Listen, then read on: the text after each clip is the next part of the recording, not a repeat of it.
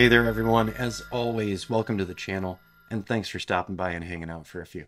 My name is Rich and 9 times out of 10 we're talking about drones, imaging, building our small drone business, and today we're going to jump right into something that I had talked to folks on my Patreon channel about last week, and that's making 3D models from video. So it doesn't sound like a normal standard thing, but there's more and more tools out there allowing us to do more photogrammetry and other types of work. And so what we're seeing up on screen is one of my clients' locations. It's a new house build. I'm just going to play this.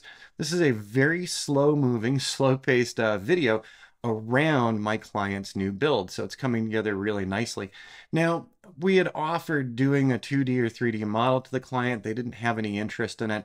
And additionally, we're also flying really close to KPRC. We did our Lance request, we got our approval, so we're all good, but there is a fair amount of flight traffic even on Sunday mornings. So this orbit, this is actually 70 feet above ground level, and it's a simple orbit around the house. It's not an exact orbit. Since I mapped it out with a Waypoint mission in Litchi, I could have used a full orbit. But as you can see, we're capturing a lot of great detail.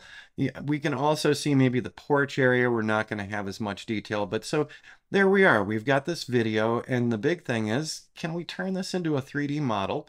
And is it going to be a decent 3D model? So let's go ahead and close the QuickTime player really quick. And I am going to open up Metashape. So Metashape is one of the modeling applications that I utilize. There's Metashape Standard and Metashape Pro. What's interesting here is even with the Metashape Standard, we can do this. So we can actually turn a video into a 3D model. So in Metashape, I'm going to go to File, Import, and I would like to import a video. So right now I've already set myself up for this. So there is the video file that we just watched. It's called Sky Browse Test, and I'm going to open this. And now the video import window pops up. I'm sure if you're a Metashape user, maybe you found this, maybe you've used it previously, or maybe you haven't. So we're going to pick an output folder here, and I'm just going to throw this onto the desktop and put a new folder, video to model. And we're just going to label that right there. I'm going to hit create. So now we've got a folder on my desktop where the still images are going to be dumped. So what happens here in Metashape is they're actually peeling out still images, for a particular amount of space here. So we can do custom, small, medium, and large. And I'm going to go with large for this one. And we're going to start from 0, 0 on the playback, and then it's going to end at the ending of it. Now that I've got this set up, I hit OK on this, and you will see that it says to me that the processing is in progress. Now, we're going to pause this video for a few minutes to allow Metashape to do this. It's going to take a couple of moments, and it all depends on the size that we selected, and I went to the largest because I wanted the most overlap possible. So it's telling me that we definitely have a few minutes, actually potentially 33 minutes here. So no, it's already dropped down to 13 minutes. So there we go. It shouldn't take too long, so I'll see you momentarily. All right, so here we are back again a few moments later, and taking a look at Metashape, we've got something going on over here. After running it through that video import, we've got a chunk with 65 cameras, and the cameras are not aligned yet. By the way, before we just start processing this, I wanted to show you out on the desktop. I kept the desktop open. We made that folder video to model. And what has happened here is that Metashape has taken 65 images out of the video. So if I click on one of these, all right, there's one of the images that will be overlapping with the next one. So it's taking the images every so many frames. 65 images is not a lot, so this should go pretty quickly. I'm going to go ahead and close that. Let's go ahead and open that Metashape screen all the way. So now that we've got our images, by the way, down below, we can see the images in the film strip that Metashape has picked out for us. Let's go up to the workflow, and we're going to align the photos. I'm going to go with a high alignment here, so this might take just a little bit longer, but that's okay. So the more images we put into a photogrammetry program, the more time things are going to take. That's all there is to it. It's pretty simple and straightforward, whether you're uploading to the web or doing it on desktop like this. But we're seeing these cameras get picked up pretty quickly here. So 9% already. So we're just going to hang out for a moment and we'll come right back. And here we are. So I'm just zooming this out a little bit. We can see all of our points here.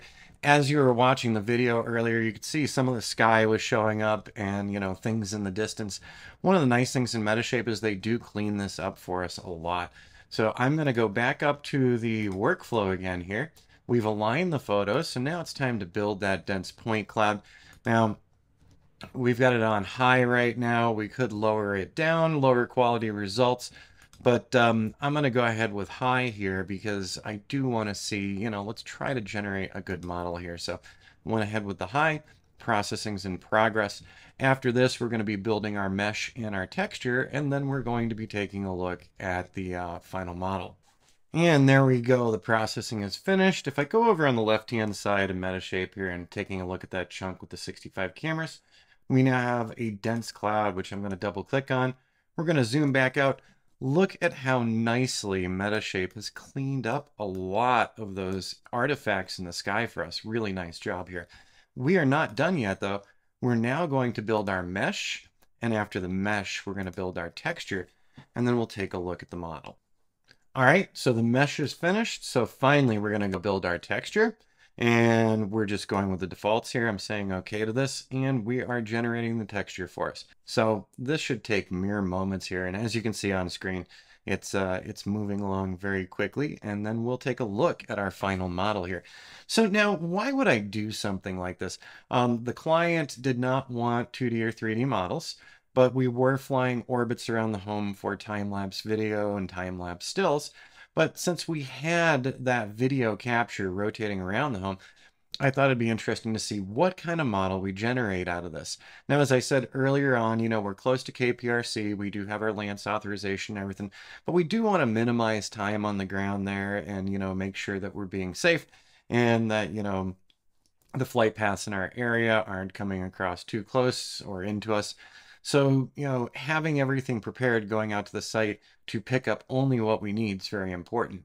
Now, if we were further away from KPRC, I'd probably still do a flight with Drone Harmony or, with Map Pilot Pro. I'd pick one of my 3D modeling apps for flight and utilize those to do some grids and some additional things. But out of this, let me see here. Out of this very simple orbit that we showed right at the beginning, let's come in here and take a look. By the way, what a nice trimming job Metashape did around these borders here. Let's zoom into this. This is looking really good. I mean, this is a very nice looking 3D model. We do have some problems, and we got some problems under the porch here because there's just not enough light coming into that area. Coming around the sides, though, this model is looking really good to me, actually. And other than also the front where they had some scaffolding going on, and the scaffolding was in the doorway, so that did mess some things up just a little bit here. But overall, this is looking like a really good model, and it was generated based on the video that I was already shooting for the client. So maybe there's a moment when maybe you're doing a flight for a client, doing setups for time-lapse video, and maybe they don't have an interest in doing any models. We can still take from our flights and generate some pretty nice looking models here. Now let's have just a little bit more fun with this before I sign off. I'm going to go over to the animation. We're going to do a horizontal here. And I'm doing this, I'm going to go down into my animation pane again here on Metashape, and we're just going to play this through. So this kind of feels like the video that we shot for the client, actually.